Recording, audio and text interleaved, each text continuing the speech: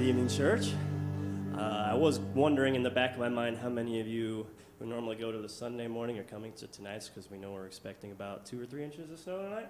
So sorry for saying that 4-letter S word.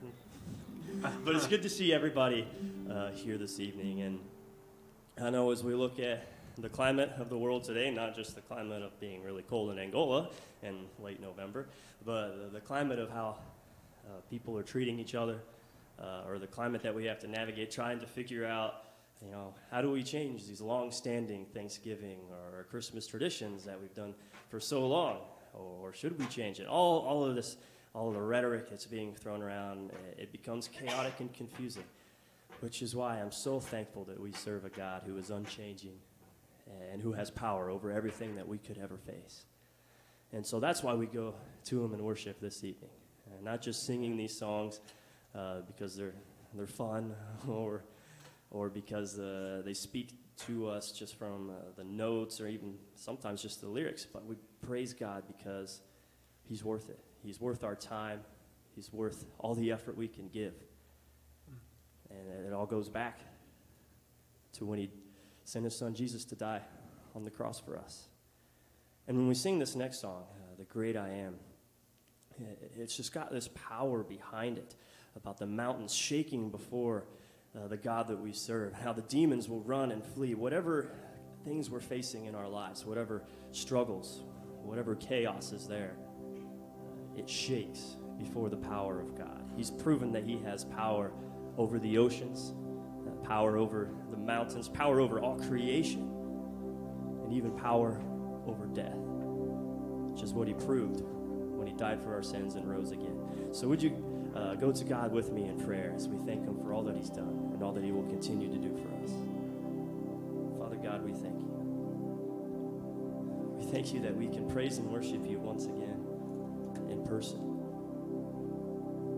And God, with everything that is in the world around us, that the church has faced through its entire existence even, God, that we can always go to you in our time of pain, in times of joy and sadness, something that we will always praise you for. So God, we pray that you work in our hearts this evening.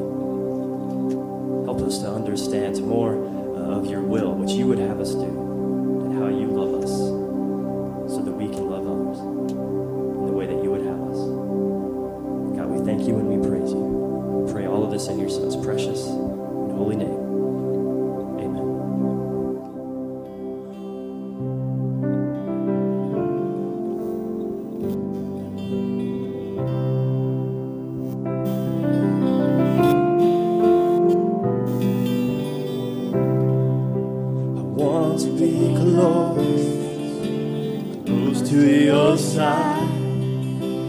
Heaven is real and death is a lie.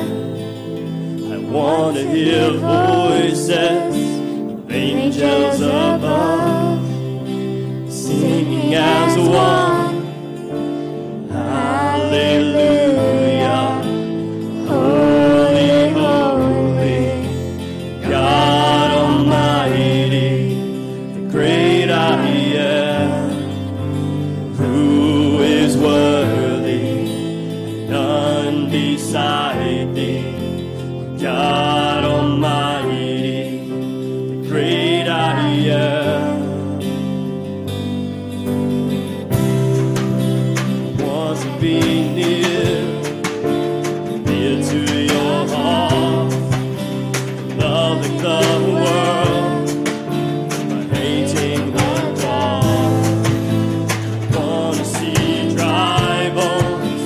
living again, singing as one. Hallelujah. Holy, holy, God Almighty.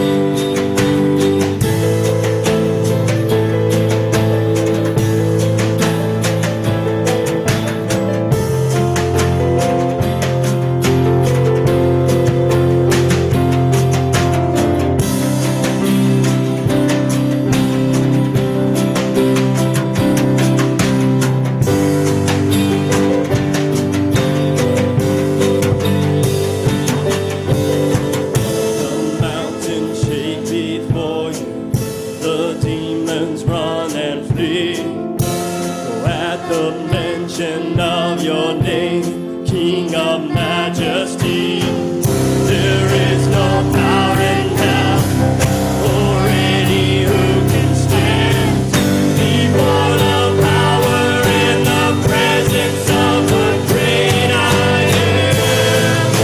The great I am. The great I am.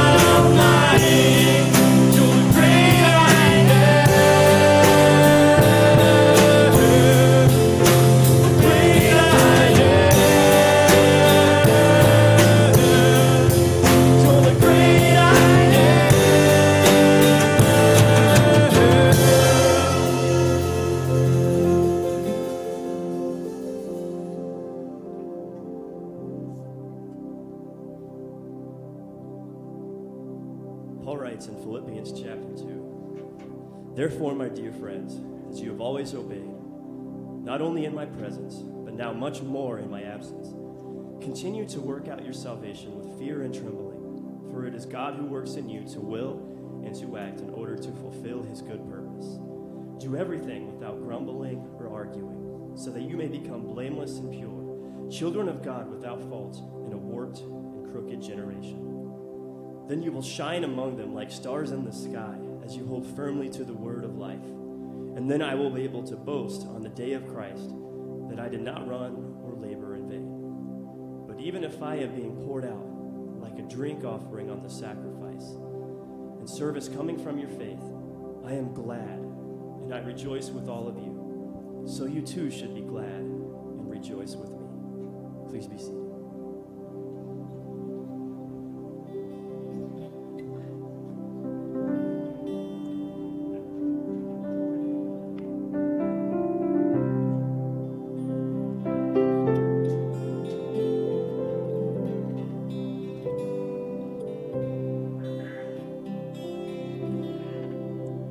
When peace like a river attendeth my way, when sorrows like sea billows roll,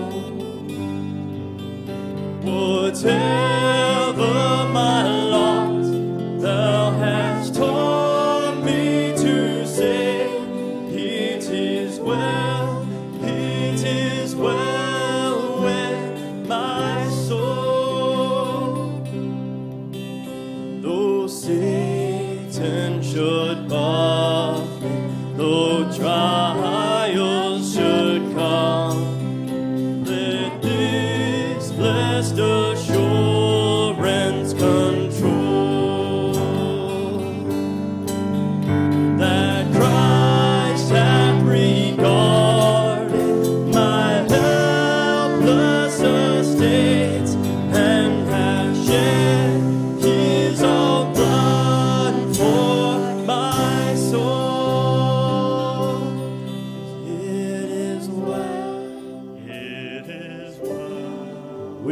my soul. with my soul. It is well with my soul. My sin, oh, the bliss of this glorious thought. My sin, not in part, but the whole, is nailed to the cross, and I bear it no more. Praise the Lord,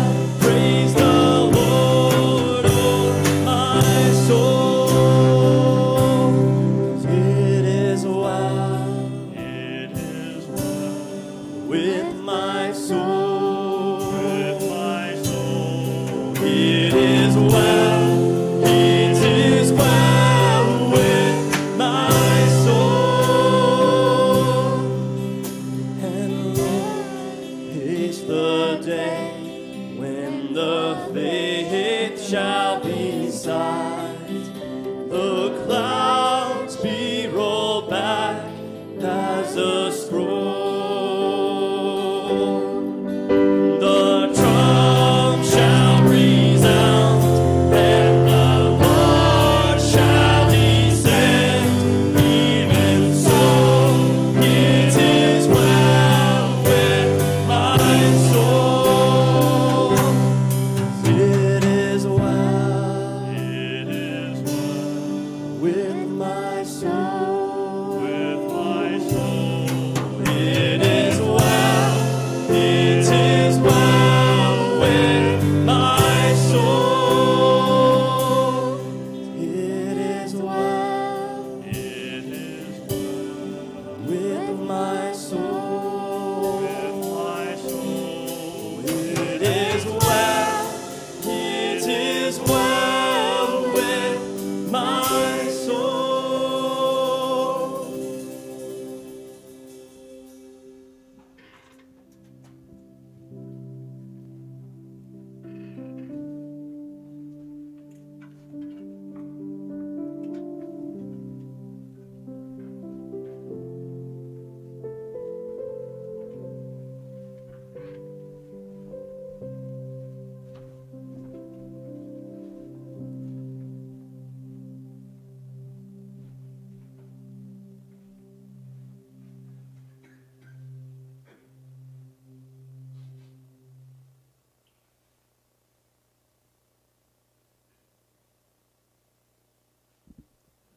Good evening, church.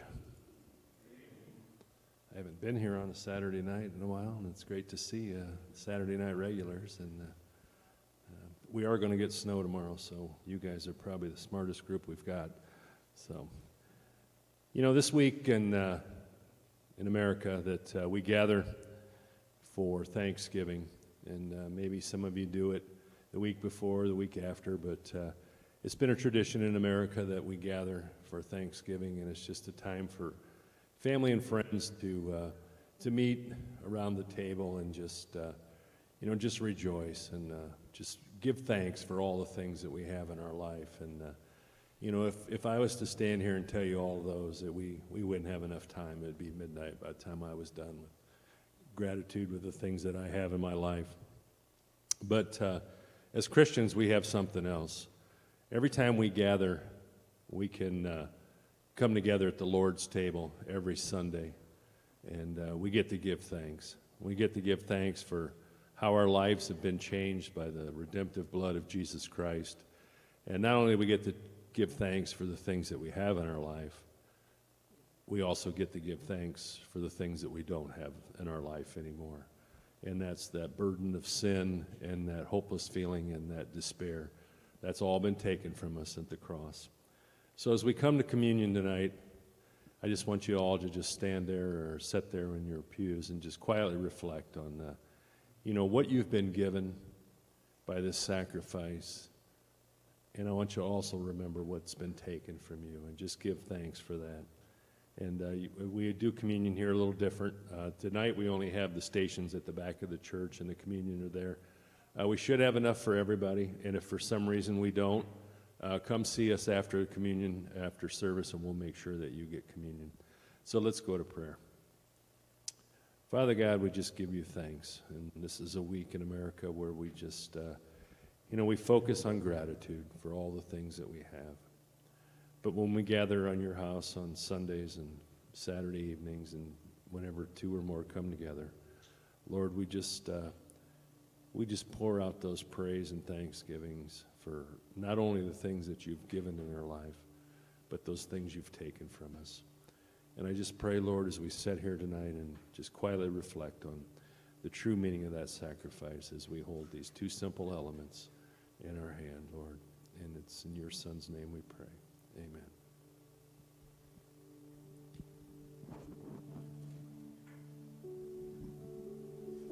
Check, check, check, check, check.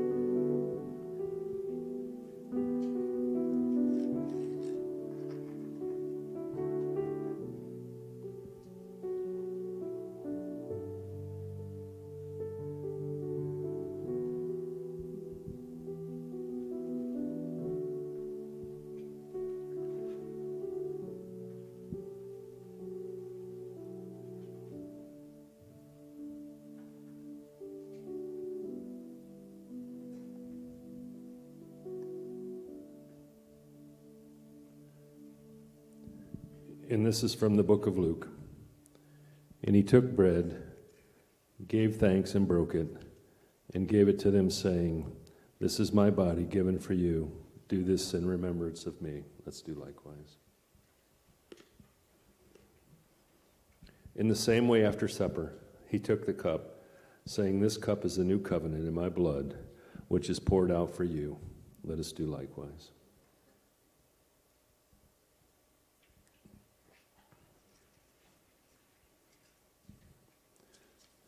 Now we come to the time of the service where we'll pray over our offering, and also the offerings boxes are in the back of the church. This is our Thanksgiving offering week, so if you had a chance to get those in, if not, get those in as soon as you can, please, and we'll go to prayer. Father God, you've given us so much to be grateful for, and you ask so much little in return, Lord. I pray that you take these offerings that we're about to pour out to you, Lord, and help us as a church to use them to further your kingdom here on earth, Lord. But most importantly, to reach a world that's so desperately hurting. And we pray this in your Son's name. Amen.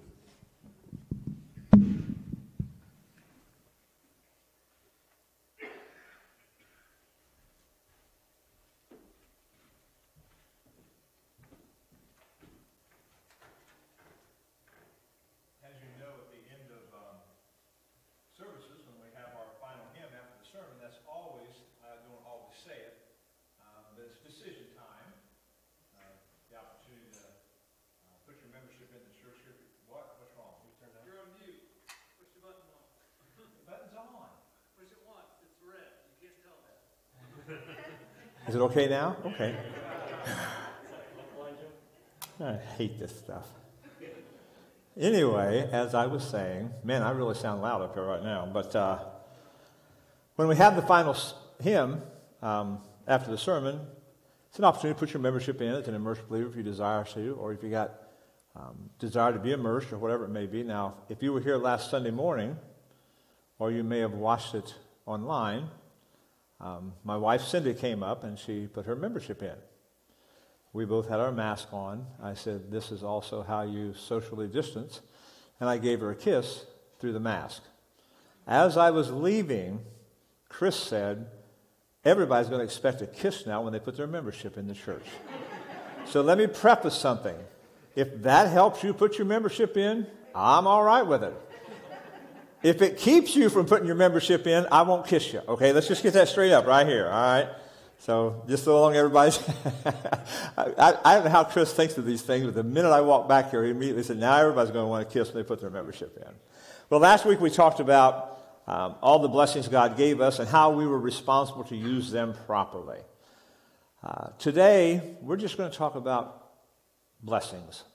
We're going to talk about Thanksgiving, Thursday, and all the stuff we've been hearing on the news about what you should or should not do on Thanksgiving. I'm not even going to go there. But the only thing I can say is I hope as a nation everyone remembers Thanksgiving. And we do take time to be in prayer, like I said a couple weeks ago, for our leadership. Because the Bible tells us to do that. In Timothy, Paul told him, and remember, like I said when I read that scripture, this was when they were under the oppression of the Roman government. But still, under the inspiration of the Holy Spirit, Paul was telling Timothy, you pray for the leaders. Those are in authority over you. I've already made a decision in the next upcoming month or months or year, or whatever. Anybody that asks me, and you might practice this also, if anybody tries to talk politics to me, my first question is going to be, have you prayed for the president? And if they say no, I'm going to say, then don't talk to me. I don't want to hear it. I used to say, did you vote? And if they say no, I said, I don't want to talk to you. But I'm going to change that. I'm going to say, have you prayed for those in leadership, as the Bible tells us to do? If you go to any of the stores, the minute they put the Halloween candy up and the costumes on half price, Christmas was everywhere. We've jumped right into it. I got to be careful here. Some of you may have already done this, taking advantage of the good weather. You may have your Christmas decorations up already, and that's okay if you did, but you do, Chris? Have you turned them on yet? I'm going to send the decoration police after you. But anyway, if you put them up, that's okay. But I'd like to wait till after Thanksgiving before you start flashing. There are decorations everywhere up already. They've been up for a couple, 2 or 3 weeks. I guess more so after Christmas, I want to send the Christmas police out when they've still got them up in February or something like that. But it seems like we forget about Thanksgiving. We just kind of hop right over from the Halloween decorations to the Christmas decorations. You used to see pilgrims in the stores and different things like that, and it's just not there anymore. But you see, as God's people, I believe it's fitting that we focus our thoughts not only just this week as we celebrate Thanksgiving, but often upon the goodness of God and offer up our gratitude to Him for all that He is and all that He has done for us. We're going to read the 103rd Psalm. It's a long psalm, but it's a good psalm. Follow along with me. Praise the Lord, O my soul, all my inmost being, praise His holy name. Praise the Lord, my soul, and forget not all His benefits, who forgives all your sins and heals all your diseases, who redeems your life from the pit and crowns you with love and compassion, who satisfies your desires with good things so that your youth is renewed like the eagles. The Lord works righteousness and justice for all the oppressed. He made known His ways to Moses, His deeds to the people of Israel. The Lord is compassionate and gracious, slow to anger, abounding in love. He will not always accuse, nor will He harbor His anger forever. He does not treat us as our sins deserve, or repay us according to our iniquities. For as high as the heavens are above the earth, so great is His love for those who fear Him. As far as the east is from the west, so far has He removed our transgressions from us. As a father has compassion on his children, so the Lord has compassion on those who fear Him. For He knows how we are formed. He remembers that we are dust. The life of mortals is like grass. They flourish like a flower of the field. The wind blows over it, and it is gone, and its place remembers it no more. But from everlasting to everlasting, the Lord's love is with those who fear Him, and His righteousness with their children's children, with those who keep His covenant and remember to obey His precepts. The Lord has established His throne in heaven, and His kingdom rules over all. Praise the Lord, you His angels, you mighty ones who do His bidding and obey His word. Praise the Lord, all His heavenly host, you His servants who do His will. Praise the Lord, all His works, everywhere in His dominion. Praise the Lord, O my soul. Now, someone has labeled this as David's Hallelujah chorus. Notice in this psalm, he's addressing his own soul. He's reminding himself as he praises the Lord of all that God has done. And in this text, we see him using a grammatical device as a reminder, as an instruction for his own soul. And it's important as we look at this psalm this evening, as we think about Thanksgiving, to understand David was just simply talking to himself.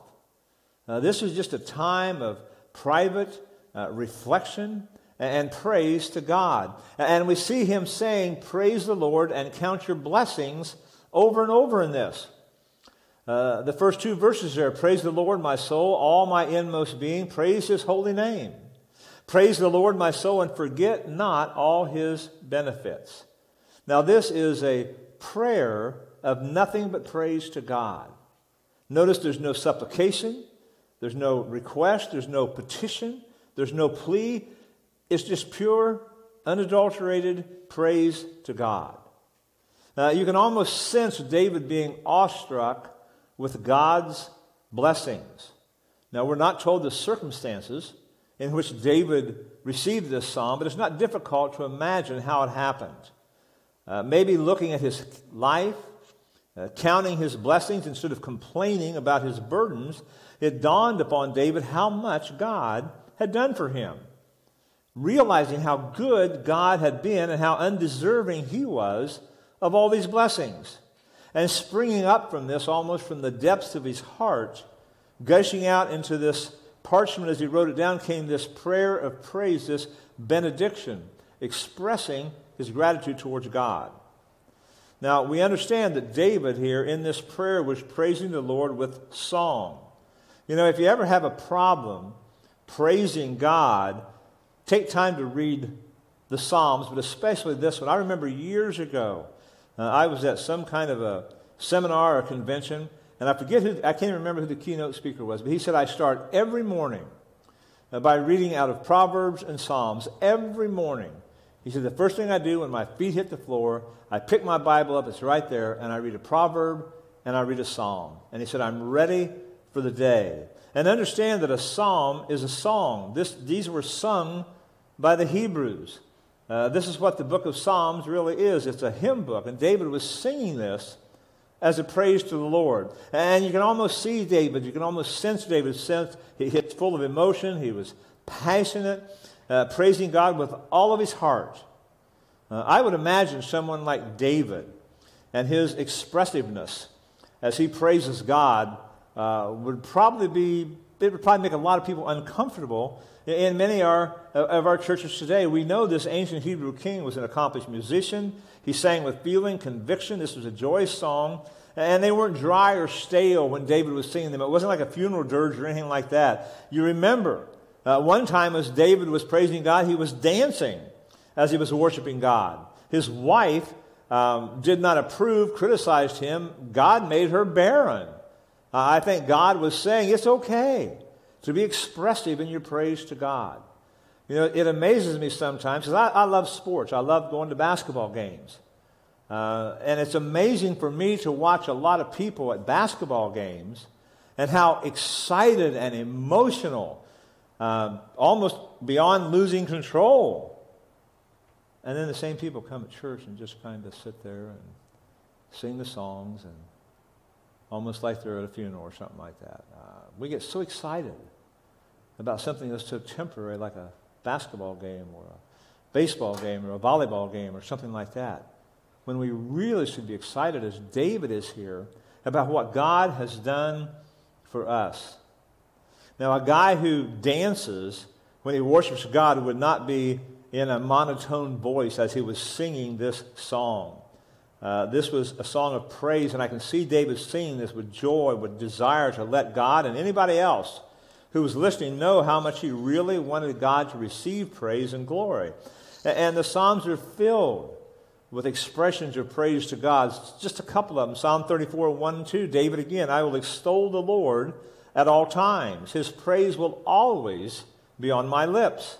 I will glory in the Lord. Let the afflicted hear and rejoice. And then again in Psalm 66, the first 4 verses, shout for joy to God, all the earth. Sing the glory of his name.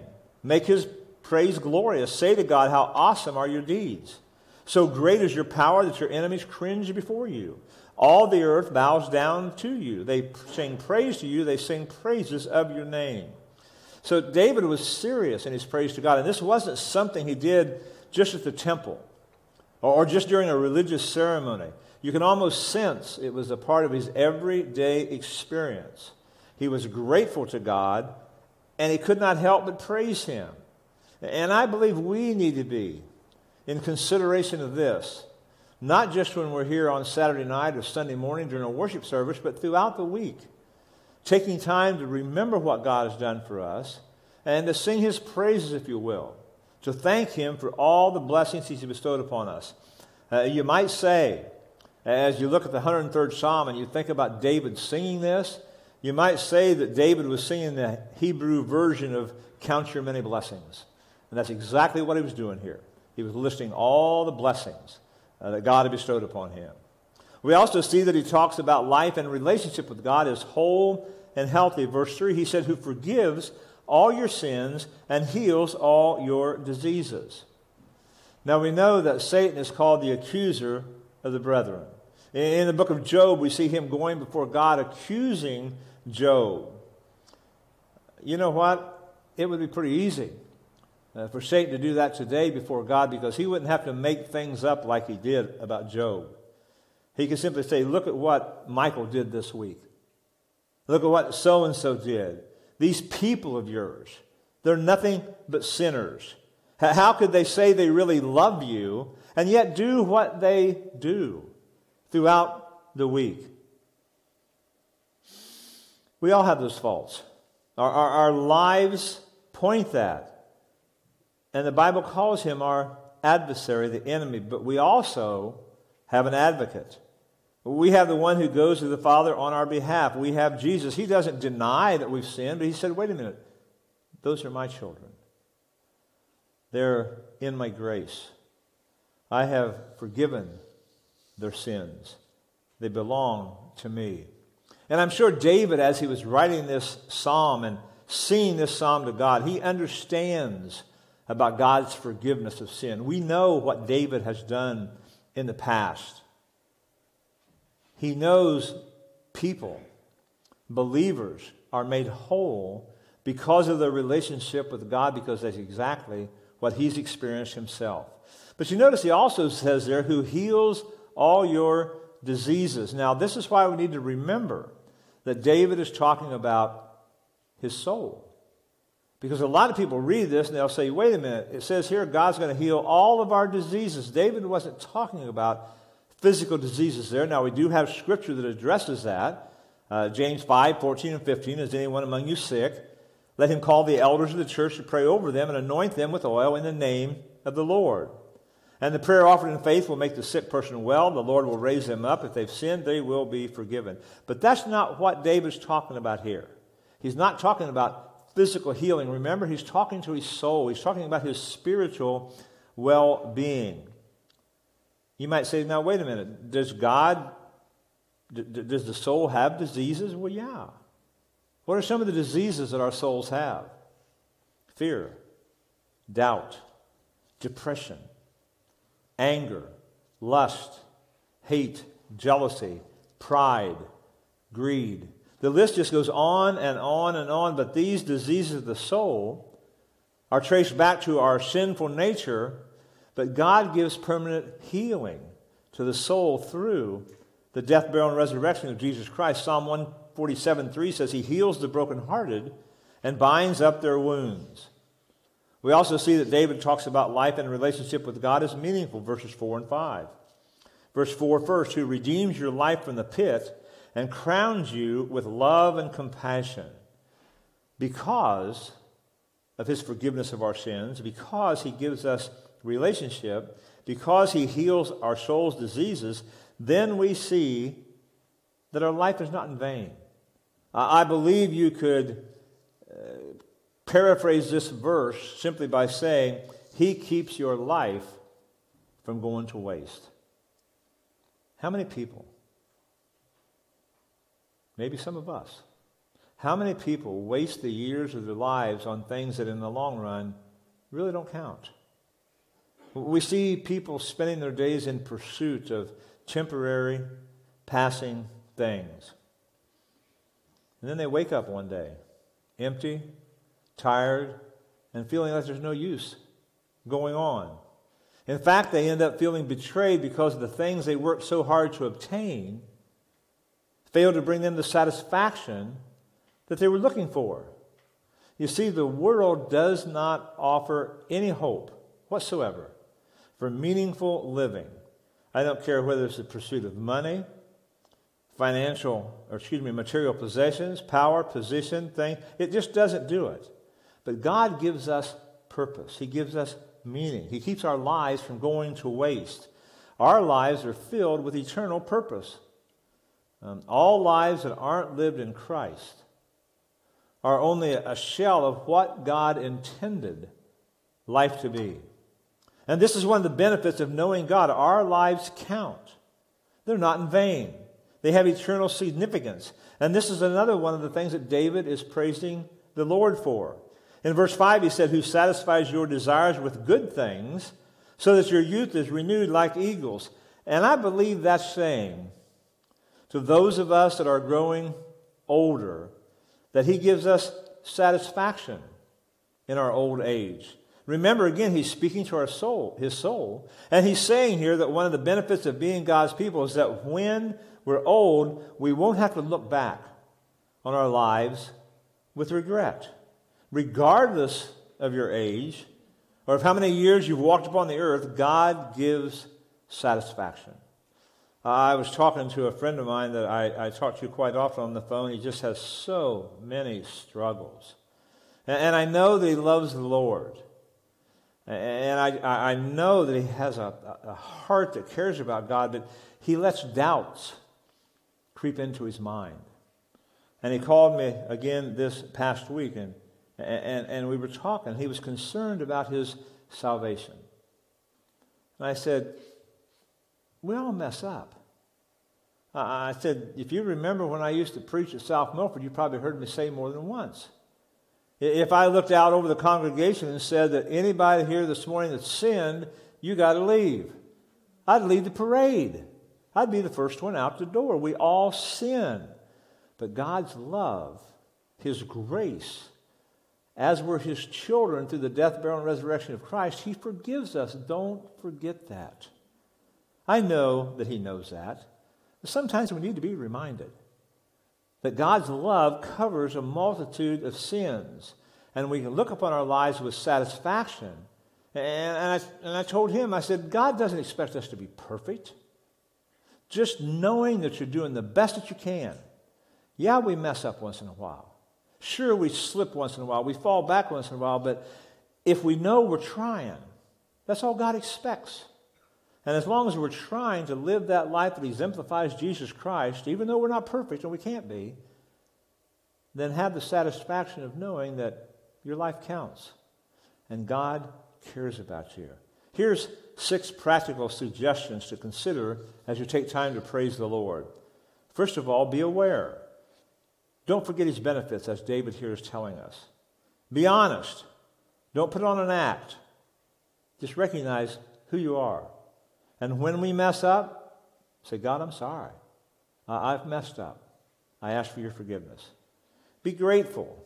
I don't think there's anything that encourages praise like gratitude. If we can just develop that thankful heart, not looking at what we don't have, but looking at what God has given us and what he's blessed us with.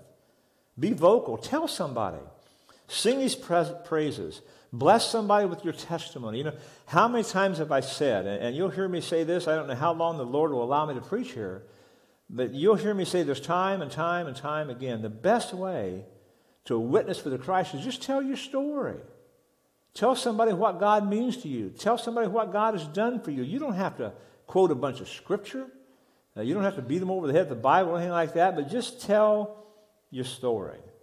Let someone know why you love God and why God loves you. You might be surprised how that will bless someone else. Be natural. Praise God in a way that's natural for you.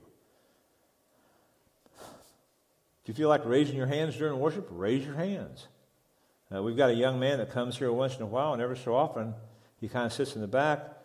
Sometimes when we're singing, he's turning around, he's on his knees and his head and his hands on the pew there. I'm glad he feels like he can express himself that way, because that's what he feels like at that point in time. Be natural, and then be consistent. Make praising God a part of your everyday experience. So I guess we need to ask ourselves, are we living a life in relationship with God? If so, we have to praise Him. That's what David here was showing us. And we praise Him with our life. Now we need to be careful. There is a caveat here, and not fall into the rut that the Israelites did. Saying one thing and doing something else. Isaiah 29:13, these people come near to me with their mouth and honor me with their lips, but their hearts are far from me. Their worship of me is based on merely human rules they've been taught.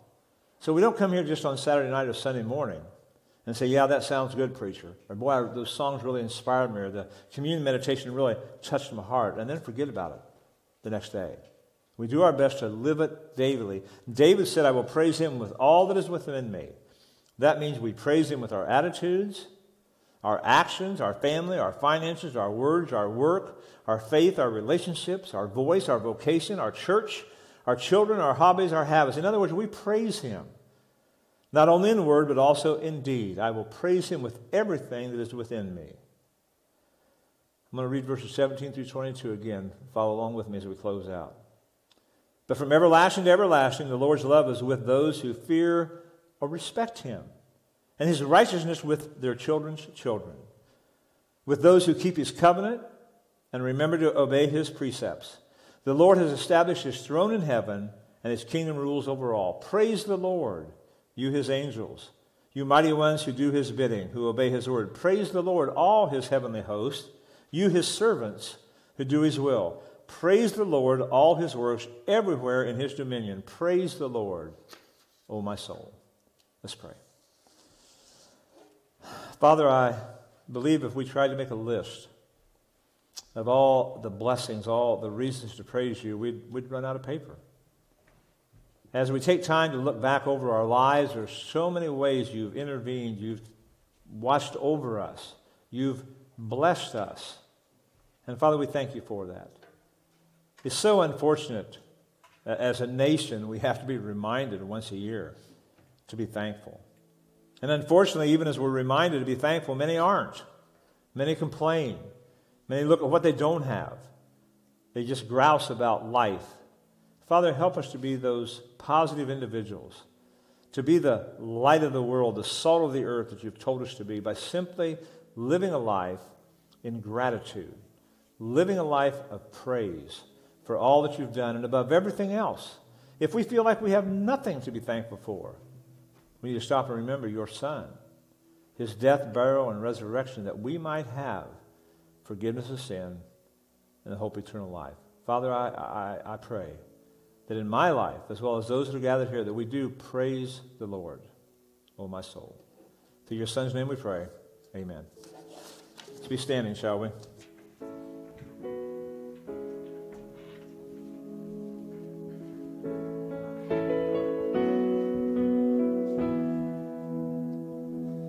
Bless the Lord, oh my soul, oh my soul.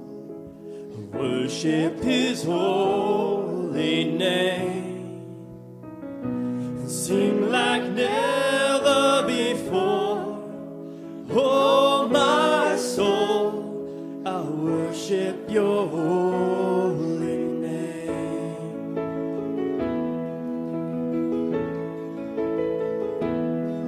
The sun comes up, it's a new day dawning. It's time to sing Your song again. Whatever may pass and whatever lies before me, let me be singing when the evening comes.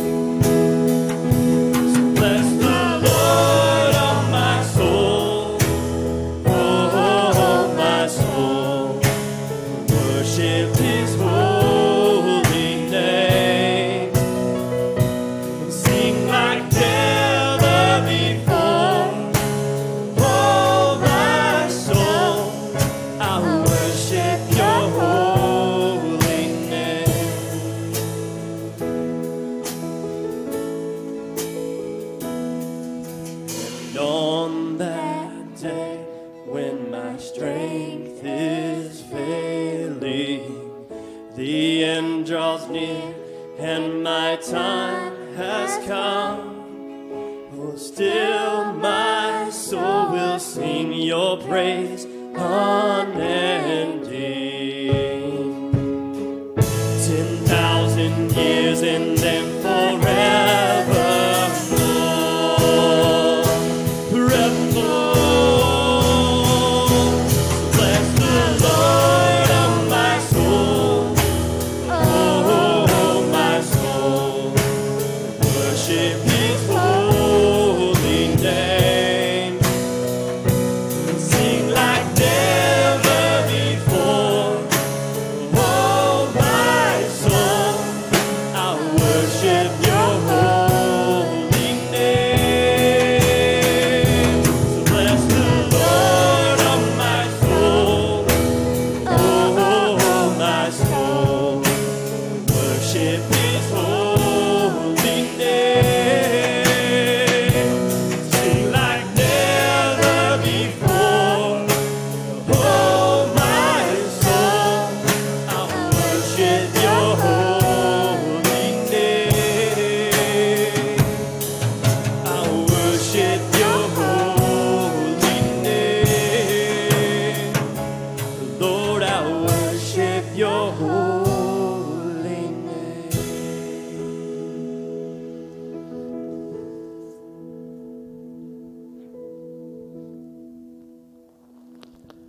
It's good to see everybody here tonight, and I hope that song resonates and stays on our hearts, not just through this week and on Thanksgiving Day, but as we continue to live those lives that exemplify and praise God's name. Have a great evening, and thanks for the forecast, Stephen, about snow tomorrow.